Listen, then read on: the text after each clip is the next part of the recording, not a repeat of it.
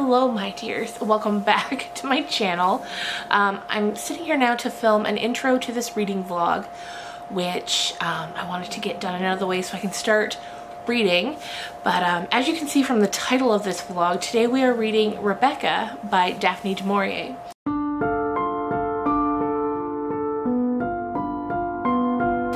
Now, let me back up a bit and tell you how I came to land on this book for this vlog.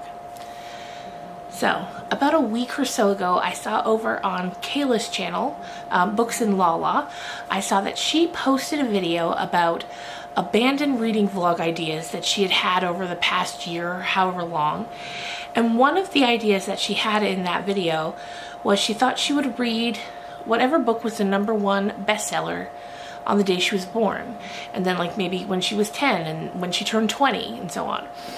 So I was like, that's a cute idea.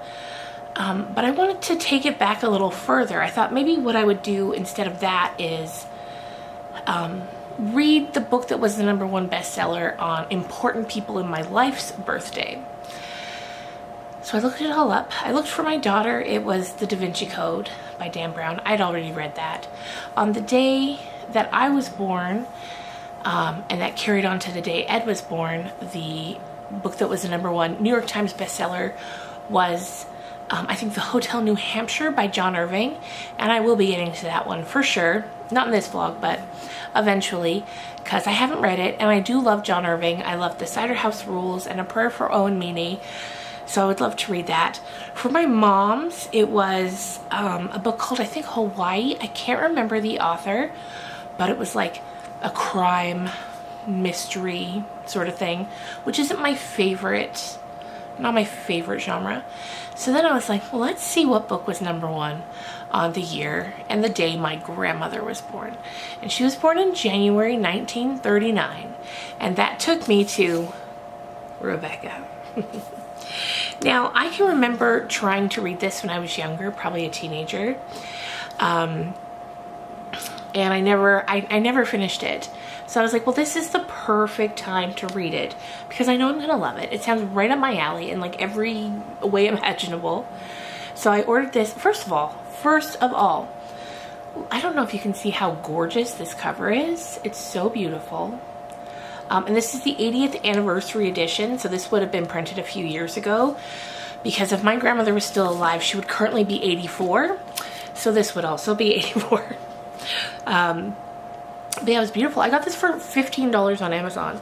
It's a hardcover, 80th anniversary edition, beautiful copy. So if you've been looking for a copy, they've got it for an amazing price on Amazon right now.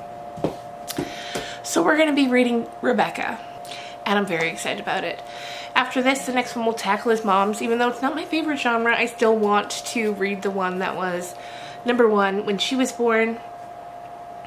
And then maybe we'll find out what my sister's is, and then eventually read the one that was when Ed and I were born. So that's what we're doing in this vlog. I can't promise that it's going to be a very exciting vlog because it's going to be a pretty low-key type of week. Last week would have been a bit more exciting because we went to the city, we did some things, but it just didn't work out for that vlog to be last week. So we're just going to have a sort of cozy vlog and read Rebecca and see what it's all about in book form. So let's just get on into it. Hi there guys, and welcome to this reading vlog. As you saw in that intro that just passed, we're reading Rebecca this week. Currently I'm out running some errands with Anna. We're at Canadian Tire. She's just got in to fill up the water cooler water jug for at home. Canadian Tire, if you don't know, it's this store in Canada that has tires. It has hunting gear, it has gardening supplies, it has snacks, it has coffee, like it's got everything, like aside from groceries. It's a very strange store. Hang on. So yeah, she's gone on in there. It's beautiful today. It's a little windy, but it's like +18 Celsius. So we're gonna maybe go get a cold drink, then head home. And then I'm gonna do some reading after I put the bottle back in the water cooler. All right, so I've had a nice afternoon of reading, I would say. I read for probably about an hour. So I'm on chapter 7 now, page 68. And we're getting to the point where the unnamed narrator has met Maxim, and he's asked her to come back to Manderley in England and marry him. And she's just told her her companion, who she's been working for, that she's going to be going with him and not with her. And she's just gotten a bit of an earful from her companion, sort of saying, like, you should know that he doesn't love you. He just can't live there anymore. So we'll see. We came to Manderley in early May, arriving, so Maxim said, with the first swallows and the bluebells. So I'll check back in with you in a while. It's evening now. I'm just making some dinner, and we picked up a bottle of wine to have with it. We've never tried this kind before, but I like the artwork on the bottle. Okay, I thought I would come now and give you a bit of an update on Rebecca, but also just in general. So yesterday I went and filmed the first episode, or I didn't film it, sorry, recorded the first episode of a new podcast that I'm doing with a local friend of mine, and it's book related with a bit of a niche twist. And I hope to have the first episode up on YouTube. We're going to create a YouTube channel for it and also a Spotify account. So we're hoping to have the first episode up on both of those soon, hopefully tonight. It's the first episode, so we're still working out the kinks, but I think some of you guys will really like it. It's not going to be for everyone because of the niche twist, but we had a lot of fun and we can't wait to see where it goes. So for the first episode of it, we talked about The Drift by CJ Tudor, which you've been around this channel for a while. You know, I did a book review on, and so we talk more in depth about that there. And the next episode is going to be on Bunny by Mona Awad, which I love that book, as you know. But for now, let's get back to Rebecca by Daphne du Maurier. So I'm about 100 pages in so far, and I would say that I'm enjoying it. First of all, though, this man, Maxim de Winter, what an absolute nightmare of a bundle of red flags. So anyway, our unnamed narrator, she meets him when she's in Monte Carlo with her companion, and we know that, right off the bat, we know that his wife has died. She drowned on the grounds of their home, Manderley, and he's just kind of getting to know No Name. And when she's getting ready to go with her companion, we learn that she has no family, so she really needs this job, because he's kind of like, why are you working for this woman? Like, and she's like, well, you know, I have no family. She pays me, and I need the, you know, the place to stay and the money.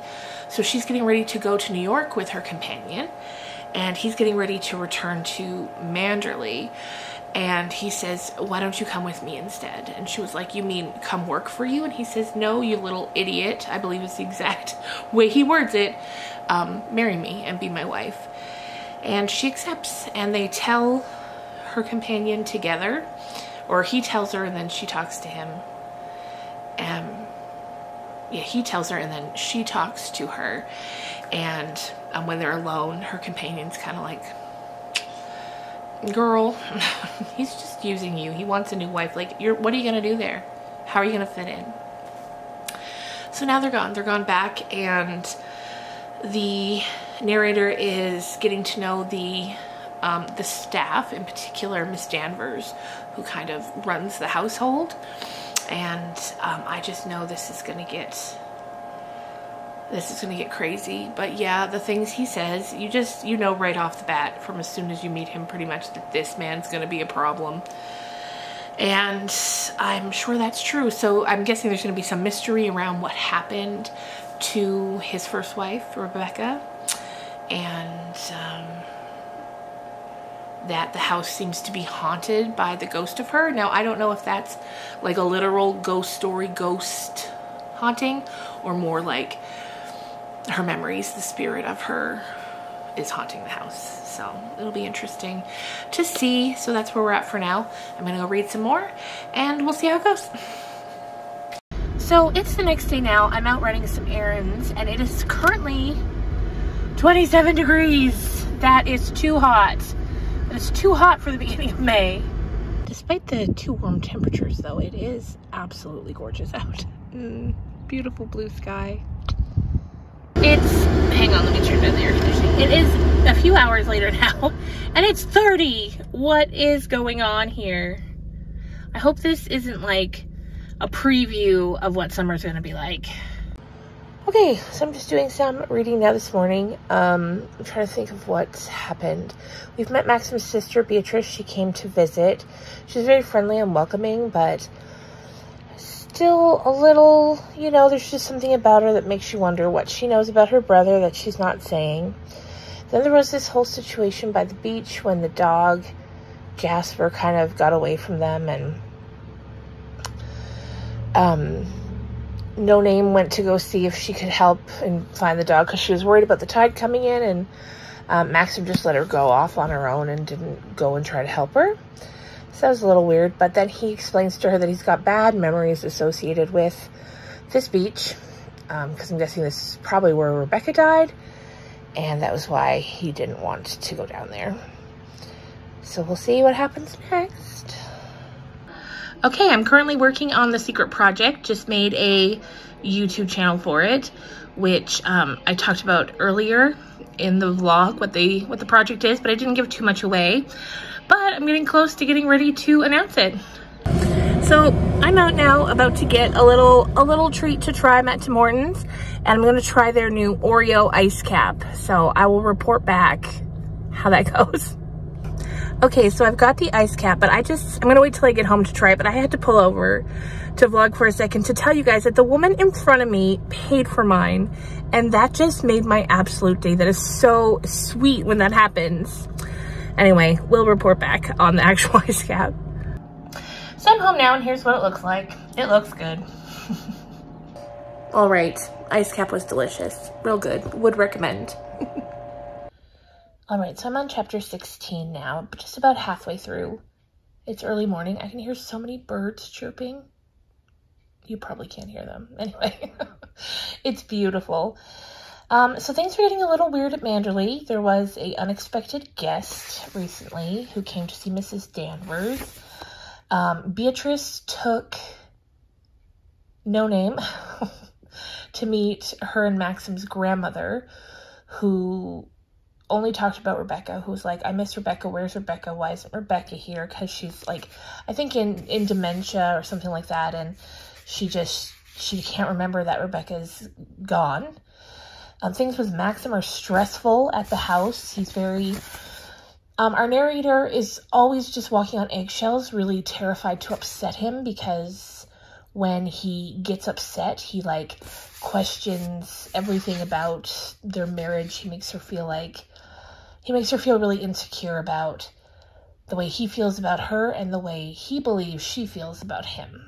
So I'll be back for another check-in soon. Up to 33 today. What the heck?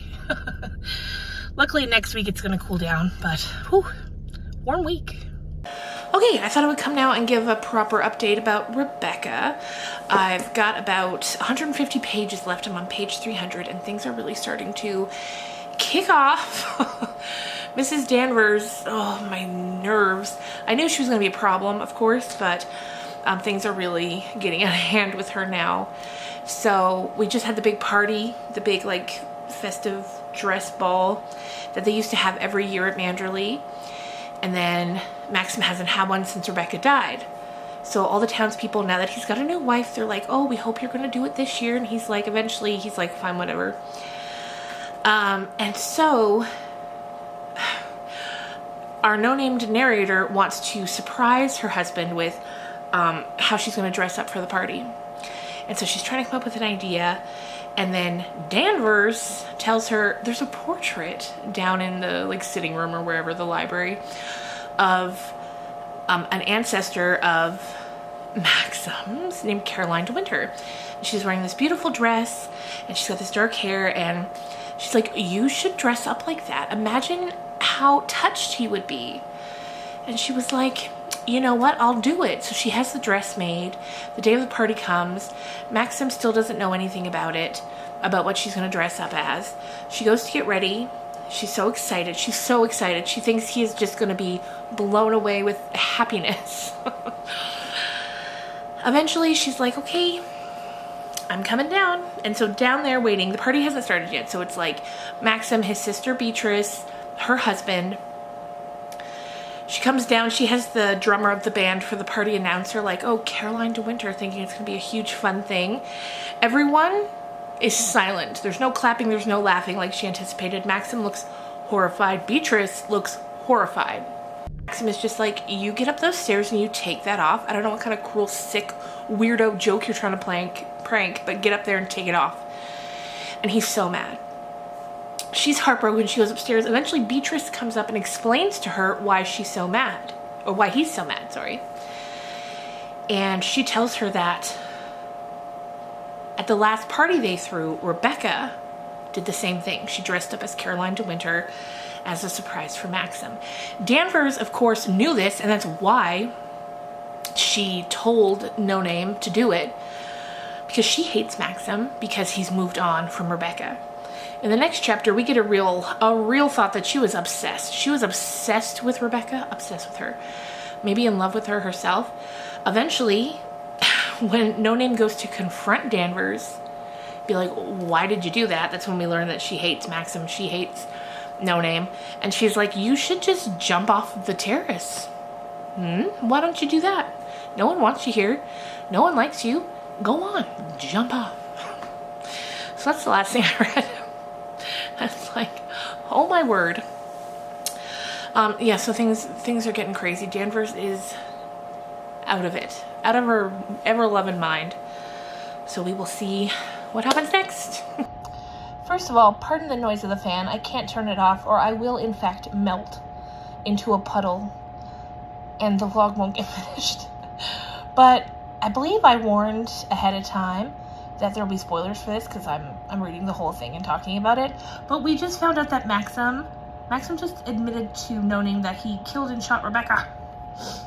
And I've still got like 130 pages. What else are we gonna find out? So I've just now finished the book and I'm gonna go film my final thoughts for the vlog.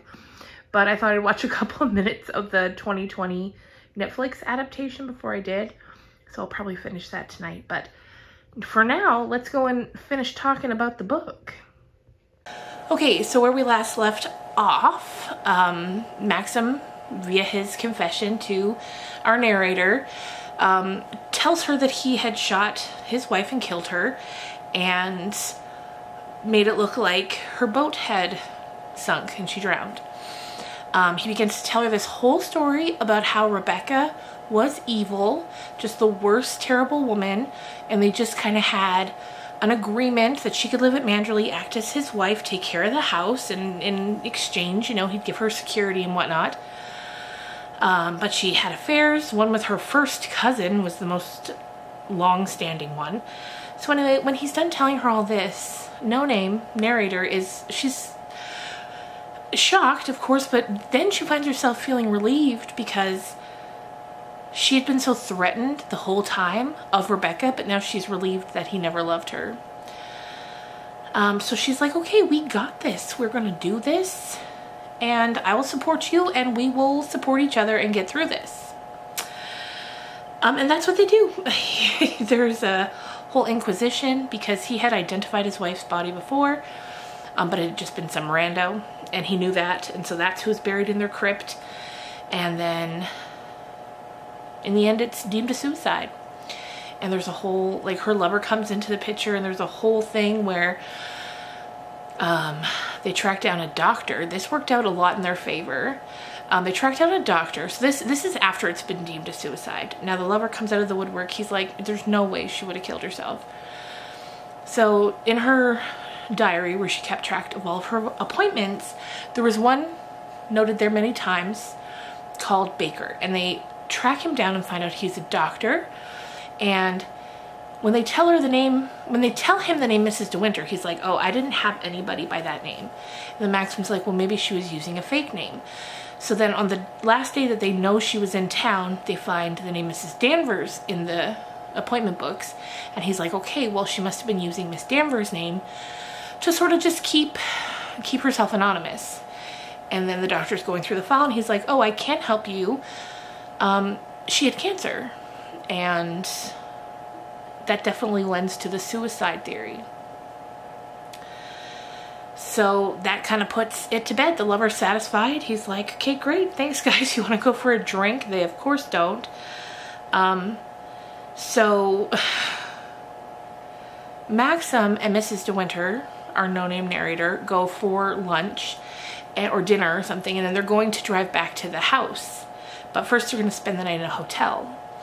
But then all of a sudden, Maxim gets this terrible feeling in the pit of his stomach. Like he knows something's wrong because he called down to the house, heard from Frank that Miss Danvers had packed up her things and left.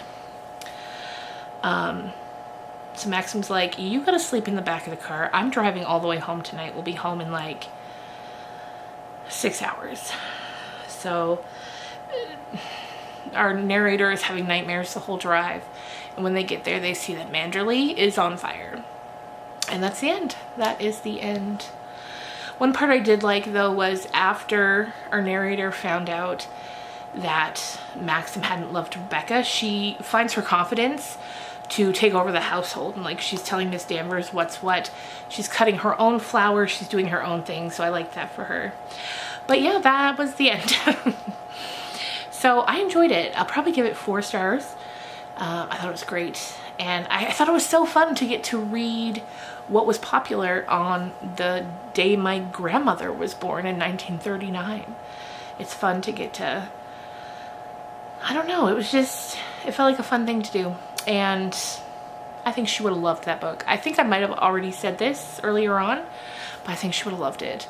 She loved stories like that. So I wish I could ask her. Isn't that the worst when you wish you could sit and talk with somebody who's passed? I wish I could ask her if she'd ever read it or if she saw the movies.